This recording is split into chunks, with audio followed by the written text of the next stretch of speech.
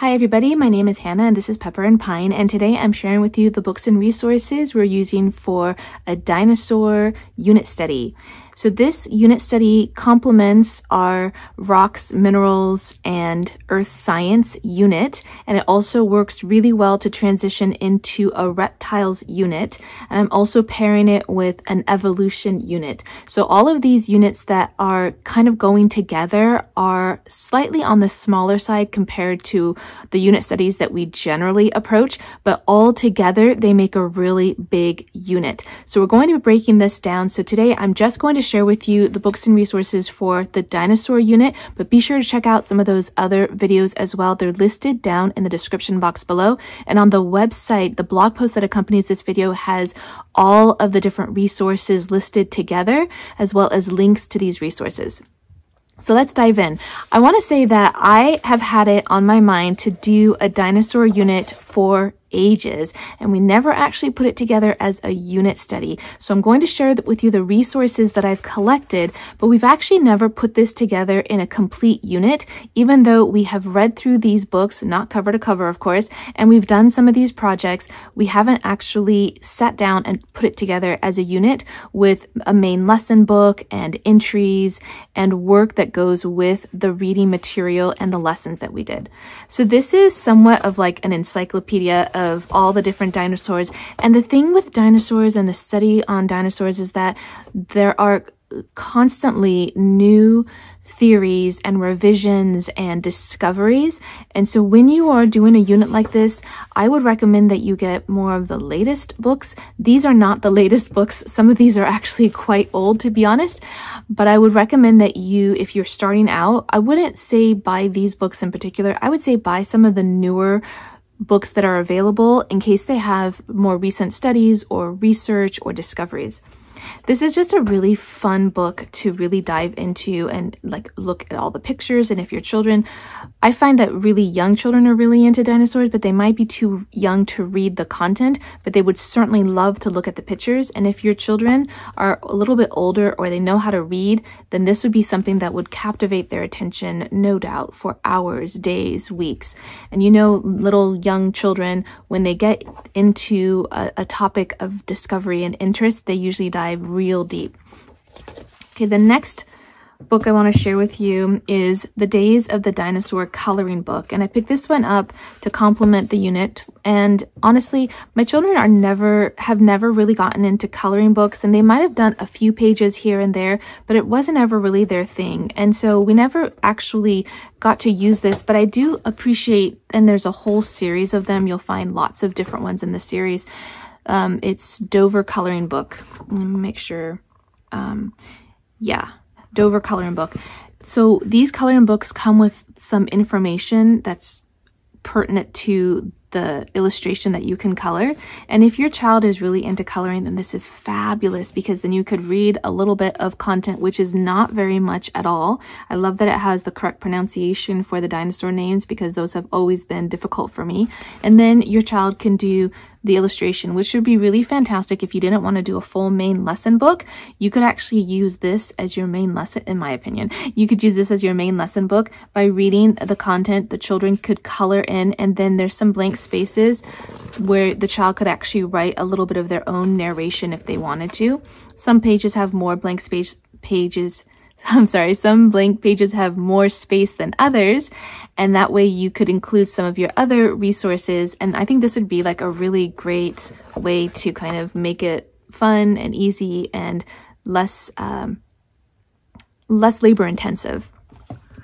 Okay, this is a really fun kind of hands-on book that I think would appeal to so many children who are into dinosaurs. And even if you're not, my children have really enjoyed this series of books. So it's called Dinosaur Hunter, and it's by Ultimate Expeditions.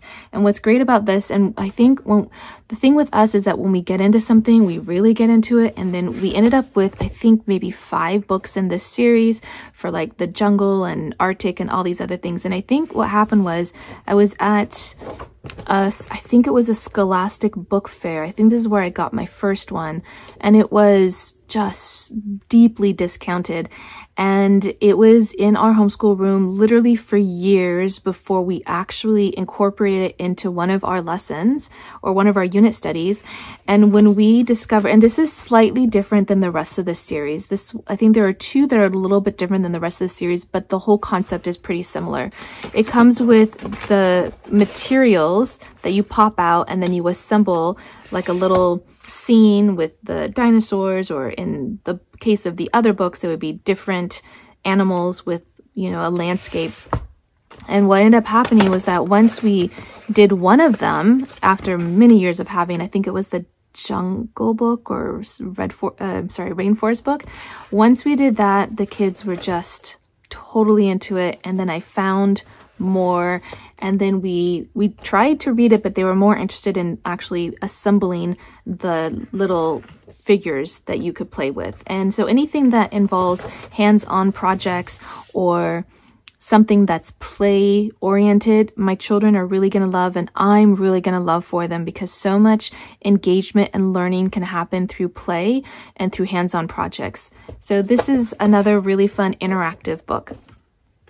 Probably one of the very first books I ever got on dinosaurs is this one called the Nature Company Discovery Library Dinosaurs. And this was the original book that we used when we were learning about dinosaurs. And it's pretty straightforward, but again, if this book is hard to find, I would just recommend getting whatever is most available and easy to find. The thing about my unit studies, now that we have done them and main lesson blocks for many years, I find that I would get really excited about a main lesson block or a unit study, and I would go to the library or I would buy books and I would find projects, and I really packed it quite a bit.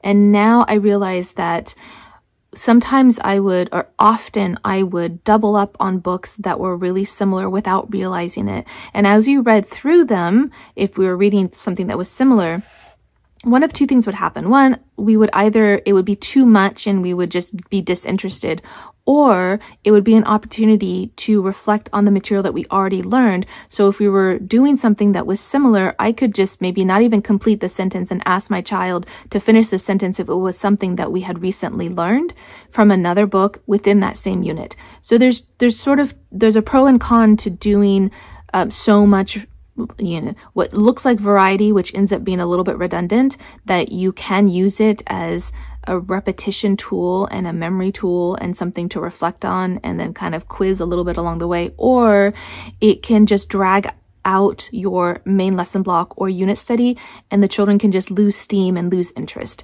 So this book would be similar to the Dinosaur Encyclopedia. And so if I were doing this again, I would just choose one book, or if I owned both of them, I might just choose sections from each book rather than thinking that I have to read it from cover to cover. And you absolutely can do that. It took me a long time to realize that you don't need to read a book cover to cover.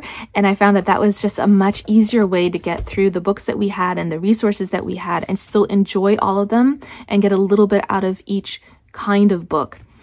The Dinosaurs, this is the Waterhouse Hawkins. This is a picture book, and I love adding picture books with all of our unit studies and main lesson blocks. There's certainly books that we would read on a regular basis, like, you know, bedtime stories, but I like the books that have a little bit more factual content that we can include in our main lesson block or unit study. And there is a bit of a difference between a main lesson block and a unit study, and you can find more information in the description box below because I talk about it often.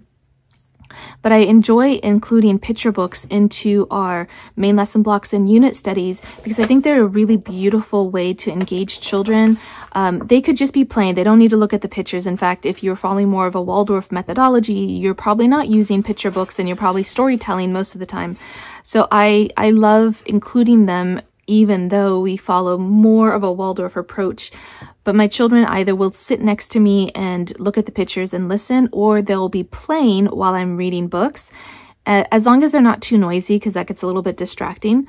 And of course, now that my children are a little bit older, I'm reflecting on when they were younger because I don't have young children who are sitting next to me to read picture books. So that's a little bit sad for me. But if you still have young children who enjoy sitting on your lap or next to you and reading picture books, then you'll probably enjoy having some books like this.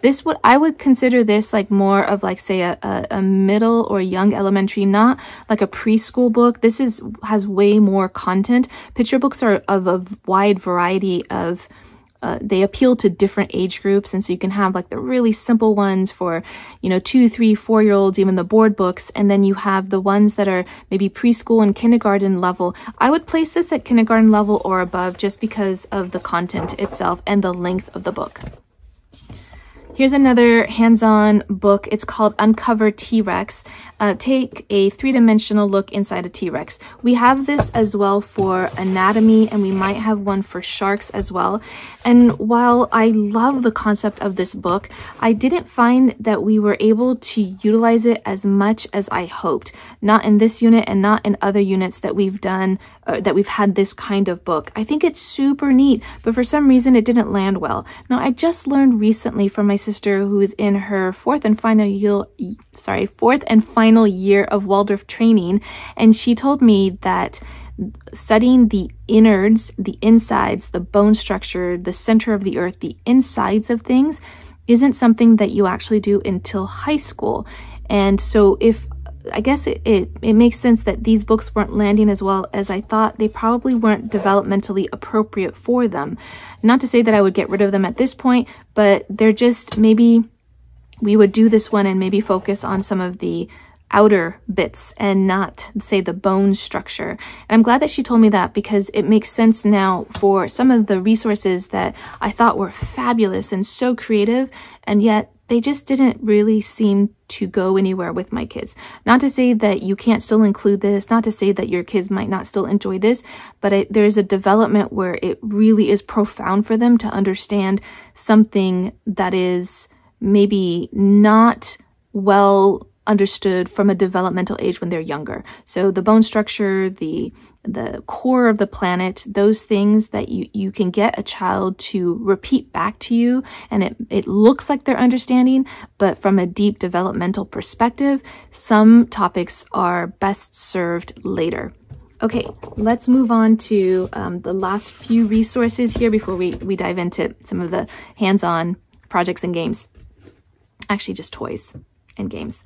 If you need a read aloud for your dinosaur unit, I love Journey to the Center of the Earth. I've used it for other units as well, like our geology unit. I love this book so much. There is an audio version, and I know that there are several, and so if I can find the one that I particularly like, you'll find it in the description box below. But if not, just know that when it comes to Jules Verne, I do prefer to listen to the books rather than read them, only because they're so science heavy, and it's science fiction, just to be clear, but it's so science heavy that a lot of the terminology, I'm just struggling through it to pronounce the words, that listening to it was a lot more enjoyable for us than trying to make my way through some of the content. But Journey to the Center of the Earth is a great read aloud, or just a fiction that you could include for your geology or science, dinosaur, fossils unit. It would work for a number of units. Zoo books. This is probably like a vintage resource at this point, but it appeals to me for a couple of reasons. One, it's short and easy, and I think Zoo Books has a lot of different topics. I don't even think they're still in publication anymore, but I could be wrong. And what I like about it is that not only is it small, so it feels like you could get through this and not have to invest too much time or effort, but also I like the illustrations, and I know they are so retro and aged and vintage, but this is mostly the kind of illustrations that I really like. So it appeals to me personally, but maybe your kids will not find it so cool. Dinosaur Mummies, Beyond Bare Bone Fossils. We included this book when we did our geology or science unit, which included fossils, but I've also included it here with the dinosaur unit. It goes into a couple of different areas, different sciences, but I also have this book specifically on dinosaur fossils, but I find that this one, even though it looks like it's going to be an easy picture book, it's actually quite dense. And so while we intended to do this as a read aloud, we actually didn't get through very much of it before we just found it to be a little bit heavier than we expected. Not to say that this still isn't a great resource, just be prepared that this is not like a really quick, easy picture book. For a quick, easy picture book, you can have Barnum's Bones, How Barnum Brown Discovered the Most Famous Dinosaur in the World. It's by Tracy Fern. And this is by Scholastic, so you're going to find, you know, affordable and beautifully done books from a wide variety of topics when you're looking for Scholastics, and they're really well priced for the most part. And so this one is just another great little picture book that you can add. There are probably way more picture books available and other resources available. So just if you pop into the library, I'm sure there's a huge section on dinosaurs and fossils, just because it's one of those sciences that really appeals to young children, in my opinion. And it's grand and it's fantastical. And I just feel like it's just a really fun science to dive into. Okay. We have Dinosaur Lady. For a while, I was finding as many female role models and scientists as possible to include in our homeschool. And this one is Dinosaur Lady, The Daring Discoveries of Mary Anning, the First Paleontologist. And this one is just a great story to have. These aren't the kind of illustrations that I'm super keen about. However, this is where the book illustrations are moving towards a lot more of the computer graphics, computer animation type of illustrations. I'm not actually quite sure what you would call them exactly. A lot of skill does go into doing them, and so I don't want to dismiss them on that account. It's just not personally the kind that I go for. I think it's still really well done. I think the illustrations are fine. The story is what I'm really in for this particular one. And you'll see, like, it's still like a lot of effort is made for these illustrations versus, and I know that you've seen them where there may just be some really big illustrations, a few different colors, and a really basic storyline, and those ones I'm just like, I'm going to pass on those. So what I love about this book is just the gumption of this scientist, and at a time where she probably wasn't taken seriously, and it was mostly a man's domain when it came to science especially, and she's just having none of it. So I love that. So I would encourage you to pick up this book or something similar, and if you haven't already, pick up as many female role models, picture books or otherwise, for your students, because it's not just good for your girls, it's also good for your boys. And then one of the last bits of resources I have here is National Geographic Expedition, and this is Dinosaur Egg Hunt. And I actually had this, it's a replica of course, but I actually had it in our homeschool room for ages, and I actually can't find it now. But this is more scientific based, more research based, but it is probably dated at this point. So honestly, I don't know how much of it would still be relevant. I'm sure there are some details that have changed. However, I still would probably use this on a limited capacity when presenting this, because I already have it. I would not go out and buy it specifically for this unit, but because these are some of the resources that we currently have, I would definitely include them. Okay, let me show you one of our fossil collection specimen samples. It's in this tray here with these little removable bits. This was from my scrapbooking supplies, and so I repurposed it for our homeschool because it fit these little things just perfectly. And this was the original kit. It's called Fossil Collection with Geological Timescale, 12 Identified Specimens, and it's an educational unit. And I don't know that I have who it's by, but it came with these little cards that talked about each of the specimens. And I have since removed them from their little baggies and put them in here. So, but because they come with illustrations, then we can at least identify which ones are supposed to go in which area. However, these ones, this one, I believe, is one that we actually mined ourselves at a place called Mineral Wells in Texas. And that fossil site, and granted this was in 2012, 2013 time, that place was free. It was in the middle of nowhere, but it was a beautiful drive from the Dallas-Fort Worth area. So maybe about an hour and a half out of Dallas-Fort Worth area. And they had just the fossils were the fossil site. First of all, it was fairly easy to find, and it was, imagine a dry riverbed, and there were just fossils everywhere. Like you just scooped up a scoop of earth and there would be fossils, and it was fabulous. And that was, I think, our second or third or fourth fossil dig. That was just so much fun.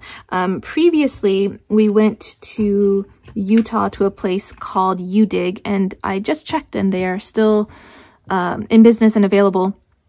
And we did a little fossil dig for trilobites, and trilobites, if I'm not mistaken, are 500 million years old, so 500 million years old, back when the whole of the United States, minus California, was under a shallow sea. And that's, I hope that information is correct. It's been a while since we did that dig and learned that information. So this, this little fossil arrangement, oh, actually, this is from a different fossil dig kit. This is, I think a lizard tooth, and I think this is dinosaur excrement. Yeah, aquatic dinosaur, actually. Yeah, aquatic dinosaur. Anyway, we had some kits that we've used in the past. I don't have the kits to show you, but on the blog post that accompanies this video, you'll be able to find all of those videos and the resources that we used for those kits. They're all on the blog post, so check that out if you want to have those that information. Okay. I have just a couple more things to show you. We used to do the nature, I think this is a nature watch kit. And this kit was for amber. So you had like all of the material here to scrub it clean and polish it and see if maybe you could find a little insect that was caught in your amber. We didn't when we did this project, but I did buy the classroom kit, which means that I have plenty left over for another unit or for other students. Their kits are amazing. They have tons and tons and tons of classroom kits, and then they also have a homeschool kit, which would give you one of like maybe 10 different kits that they have available, which is a really great option if you didn't want to buy the whole kit. Or rather the whole classroom kit. I almost always bought the classroom kit because that way, at the time when I was homeschooling 2 or 3 of my children, the cost wasn't that much more to do that, to have it for future unit studies and for us to do more than one project, which was a lot of fun. Like for this one, your kid might want to do more than 1 or 2, polishing, like say the amber, for instance. And then for the other ones, we would just do multiple projects. Like if we were planting seeds or we had a pine tree growing kit one time, we just did multiples of them, or we could share it with other homeschoolers. So that was a really fun project. Sorry, that's quite loud. Let's just put that aside for a minute. I'll just pour that. Okay, the last couple of things. So I picked these up from, I think, the Dollar Tree when we were going to do our dinosaur unit. And my kids were just out of the range of playing with them, but I held on to them because they delighted me, and we don't do a lot of plastic toys, and my kids never really got into dinosaurs the way other children did, so it was just a bit of good fun. And then we have 2 little dinosaurs that were probably in some kind of little kit that I also kind of held on to as well. So Professor Noggins has some of my favorite trivia games. This one is the dinosaur game. It comes with a dice, which we never use, but we will, and also they've gone through some major updates. And I think that as the years go by, they're going to probably take all of the trivia games that they have and update them so they won't have the illustrations anymore. This is the old version. They'll have photographs. And at first I was really not liking the new ones, but they've actually kind of grown on me. So the layout is like vertical rather than horizontal for the questions, and then instead of illustrations you'll have photos, and sometimes you have a photo of, like, say, a chart or a photo of an illustration, but they're all like more photo-based versus illustration-based. So this is a trivia-based game. So this is not something that we had a lot of luck playing at the beginning of our unit. This is something that you play after you start the unit, or this is something you play when you move on to a new unit and you use this to review your old unit. So it comes with an illustration on one side, it comes with questions on the flip side, easy and hard. And the way that I would play it with my kids is that we might just take like 5 cards each and then ask each other the questions, and whatever question we got right, or rather the card, because we'd just ask the one question and there are 6 available. And sometimes there are less if there's like a noggin's choice. Then we would keep the card, and at the end we tally up to see who got the most cards, and then that was just a really fun way to open our activities. It doesn't work so well at the beginning if you don't have enough information, then it's just plain frustrating. And then if you remember the answers because you're told the answer even though you got it wrong, then playing it later, you kind of have to forget some of the questions and the answers in order to make it usable again, because it is trivia based. But because there are so many questions on the card, you can play it multiple times, and I've really enjoyed them. I love the hands-on, or rather the game nature of this activity, and I love including it into our opening activities before we actually start our lessons. I forgot, I have one more hands-on project. This is called Dinosaur Discovery, and it's by Excavating Adventures, and they are a fabulous little company that has all these different excavation projects for, like, say, fossils or dinosaurs or gemstones, rocks, all different kinds. And what's really great is that, so a few years ago, they sent me 3 kits for free that I shared, or maybe 4 kits, and you can find all of the videos on the blog post that accompanies this video, but also you can find them on the different unit studies that we did for the different topics, like from our geology unit and our dinosaur unit. So this one, I mean, look at these specimens. They're absolutely fabulous. But what was really cool, and this is amber, and oh, look at this, so beautiful. What was really neat about this kit that was so different from any of the other excavation kits that we did was that each little kit, first of all, it was really tiny. It was like maybe in a little container this size, and they might have changed because this was maybe 5 years ago, maybe less. It was in a little container about this size, and each of the excavating materials were different. So one of them was more of like a gel sort of slimy base. One was one that you, like plaster base, where you really had to excavate it. There was one that I think was more like sand. Anyway, it was really neat, and they probably even have more now. It was a really creative approach to the excavation, and I really enjoyed that. Well, the kids really enjoyed it. I enjoyed the creativity. So this is another one of the kits, and it also came with, well, it comes with the information and the pictures on the one side, but it also came with these little cards. So it was like trading cards, and this one was for the minerals kit, and this one is for the dinosaur kit. And I think there was a gem kit, maybe that's this one. So it comes with the little trading cards and then all of the info on the back, and it's really cool. They have like different points and things like that, and I think it even came with the little sleeve as well. So it was really nicely done, really nice details. I really appreciate that. And then you have like the little stickers that come with each of the kits so that you can collect them all, and there's a little, like a little card that you can fill out with all of the different stickers. So that was a really nice little touch. Okay, so that's sums up the resources for the dinosaur unit, but please check out some of the other units that go along with them. We have one on reptiles, we have one on evolution, and we have this one on dinosaurs and fossils. Don't forget to check out the blog post that accompanies this video. You can find that link down in the description box below. And if you'd like to see how we're homeschooling on a daily basis, you can find me on Instagram at Pepper and Pine.